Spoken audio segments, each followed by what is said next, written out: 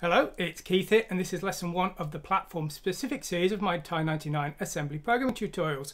Now, we're going to be going through the TI-99, a few simple things that you're going to want to do if you're creating games or little programs on it. Now, each one's going to discuss a different topic, and we're going to look at how to do things with the hardware. And I say the hardware because I don't use the firmware, I don't use BASIC or anything to get things working for me. I try and go to the hardware where possible. Now today we're going to be looking at graphics. We're going to get some simple bitmaps onto the screen. You can see here we've got this little Chibico bitmap, which is my mascot, and we're going to show it on the screen. We're going to discuss how to do that. But the first thing I want to sort of bring to your attention, which surprised me and you might not know this, the TI-99 graphics chip is the same one as in the MSX1. So if you have a look around for MSX1 technical resources relating to the registers of the hardware and how to use the graphics hardware, to my knowledge you can do it all on the TI-99 as well, which made my job a lot easier because I was basically able to convert my MSX1 example into a TI-99 example, and that's what we're going to see today. So first of all, let's go over to the code and let's see today's example running. Okay, so we're going to run TI Bitmap Advanced here. If I just fire this up here, here's it loading up, and if I just press 2 here, you can see here we've got a Chibico character. Now it might not be entirely clear, but the different lines are different colours. We've not just drawn a black and white bitmap, we've actually coloured it in a bit, only very simply, but we have coloured it in. We'll discuss that in a little while. So that's the advanced example because it's made up of multiple tiles. We're in a tile mode here. I'll discuss what that means in a moment. And here's the alternate example, which is just a single tile and it's a smiley face. And you can see the smiley face has got a green smile and it's got a yellow body and a black background. And we'll discuss that as well later. So those are two examples we're going to look at today. They're basically the same concept though. Now let's just go back over to the technical details first. And we're going to discuss the memory map of the video RAM. Now, the video RAM of the TI-99 is separate from the main memory. The main memory just has 256 bytes, and there's some ports that we can write to select video addresses, and then we can transfer data into VRAM, and we can actually pull it out as well if we want, though we don't need to in this example.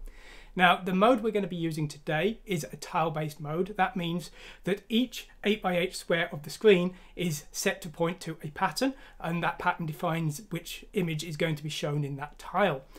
Now each pattern is 8 pixels wide and 8 pixels tall, and that's in black and white information, but there is also a colour attribute for each line of the tile. Now this has a foreground colour and a background colour, and that is a choice of 16 different colours. Well, nearly 16 because there's 2 blacks here. So this is the colour palette available to us. So there is 2 nibbles making up each colour, and they select the foreground and the background. Now the black and white information for the settings we've got today will go from memory address 0 to 7FF. The colour information will go from 2000 to 27FF. So that's where we define our patterns and our colours for our patterns. Now when we actually want to set a tile visible on the screen, we use memory address 1800 onwards, and that will define our 32 tile wide and 24 tile tall tile map, or at least that's how big it is visibly. Now let's go back over to our code and let's have another look at it, and we'll discuss what we're doing today. Okay, so let's just fire example up again. Now our Chibico character is 48 pixels wide and 48 pixels tall. Now we've got to split this up into tiles, and each tile is 8 by 8 pixels. So effectively this is 6 tiles wide and 6 tiles tall. And what we've done is we've defined these tiles and then we're redrawing them into a square area of the screen, and we've got a little piece of code that will do that for us. Now the first tile is tile 128, we've programmed that in, and we're then filling this area here, and then we're filling an area with those tiles to make the image appear as we want it.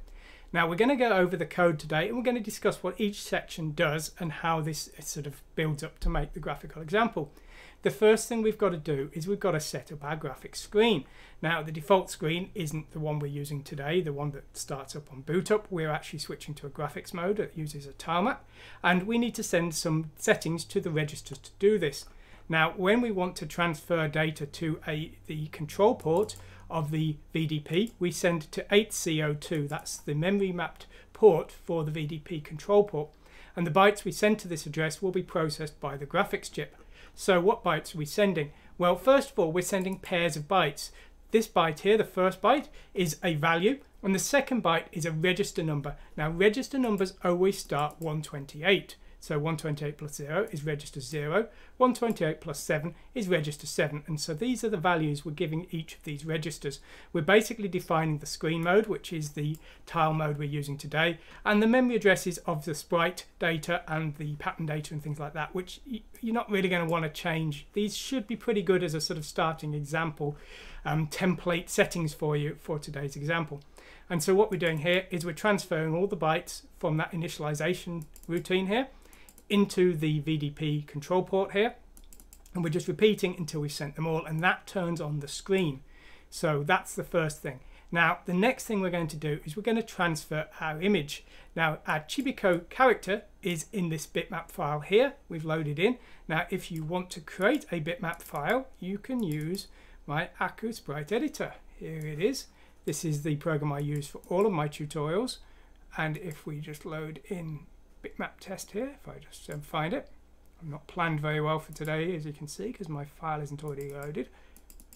Here we go, here's bitmap test. So this is the example bitmap. Now obviously it's only in 2-color mode here, if I just select this here. So this is what I've exported today, and if we go to the TMS 9900 menu, TI-99, we've got a save raw bitmap option, and that will export in the black and white format for today's example. Now the colors I've defined separately. You can export colors, but I've not done that. I've just defined them independently here. Now each tile will use 8 bytes, and so that's one tile, and each line is 6 tiles. So this is the first strip of the image, and that's the second strip here. Now if we just change a color here, for example, let's play around and let's change this to cyan, line 2 here. Now if I just compile that,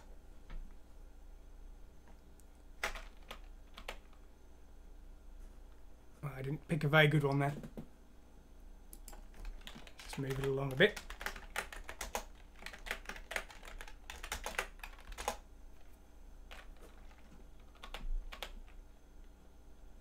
Now you can see we've changed one of the tiles to the cyan color here. If I change this line and I change this to a B and I run again, well, maybe it's not quite clear, but maybe you can see that the bottom line there has changed to yellow.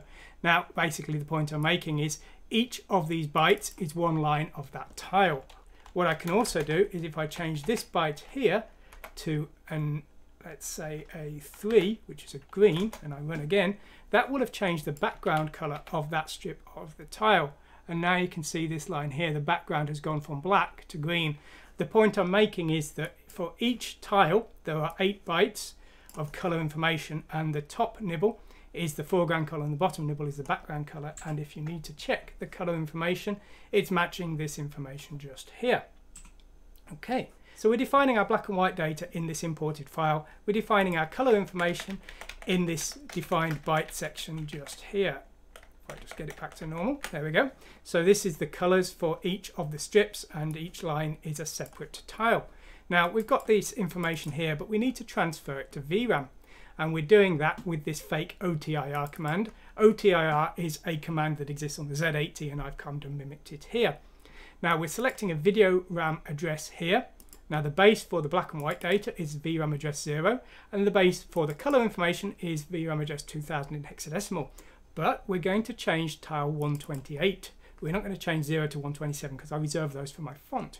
128 we need to multiply by 8 because there's 8 lines per tile, and so the result of this will be the black and white data for tile number 128, and the result of this will be the color data for tile number 128, and we're transferring the data to that with OTIR. Let's take a look at OTIR. Here it is. All we're doing is we're transferring each byte to port 8C00, which is the data port of the VDP. So that's where the VDP receives data that we want to write into VRAM. But how do we select where we want that to go? Well, we've got a function here called setWriteAddress.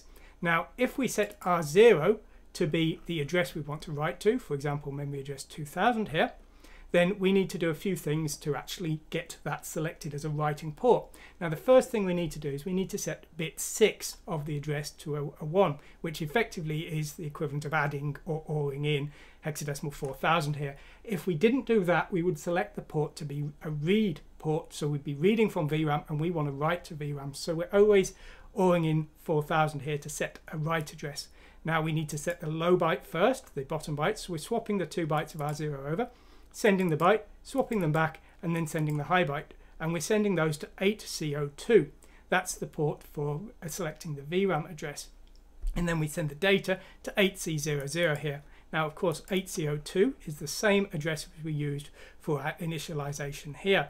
Now, you might notice that when we initialized, we had to add 128 bit 7, and now we're having to add 64 bit 6 here. And so you can see that the bit of that second byte is defining what the function of that is. So that's how we're doing that. But basically, you don't need to worry about that. You can use this set write address to just select a VRAM address. So this is transferring all the bytes of our graphics. So our graphics are now within the pattern definitions, but the image isn't visible on screen. And I can prove that to you if I just put a jump dollar symbol in here.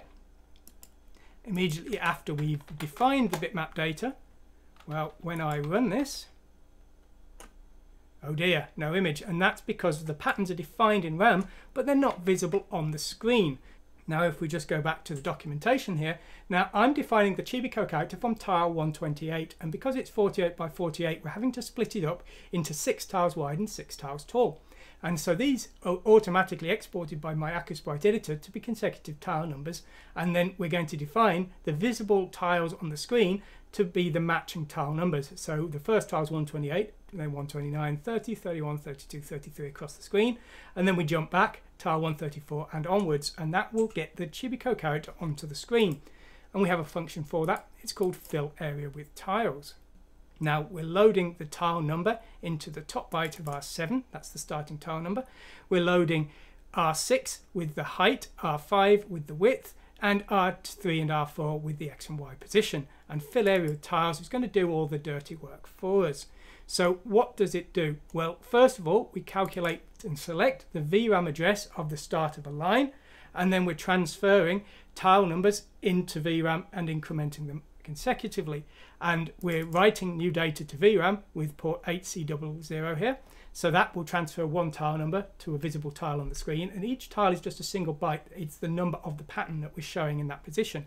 So we would write 128 the first time, 129 because we're incrementing, 130 and so on. So this is writing consecutive tile numbers to the visible screen. So effectively it's this get VDP screen pos that's doing the dirty work of selecting the video RAM address calculated from an XY position. It's quite easy to do that, fortunately. The tile map is 32 tiles wide, so each Y coordinate we need to multiply by 32, and we're doing that by bit shifting to the left 5 times. We then add the X position and we add the base of the visible tile map. Now that's at 1800 in hexadecimal. That's just here. This is where the tile map starts as we've defined it. Okay, so that will calculate the VRAM address for the tile that we want to change. We're then using the set write address, adding that hexadecimal 4000 to set bit 6, defining that it's a writing address, otherwise it would be a reading address, and we're selecting that address with 8CO2 here, and that will select it, and then the bytes we write will be to that X position, and each consecutive byte will auto-increment along in VRAM effectively across the screen. And that's how we get our Chibi-Ko character to the screen. It's pretty straightforward, really. Now that's the more advanced example with the big graphic, but there's also this simple example which is just a basic smiley. Now you can just about make out that there's this smiley face here, and you can see the mouth is zeros, and then we've got the colors here, and if you look, I've actually changed the background color to this C here, which is a sort of green, I believe. Yeah, it's a dark green, and that is making the smile of the smiley a green color. So we've got two simple examples here for getting graphics to the screen, and that's really all there is to today's example.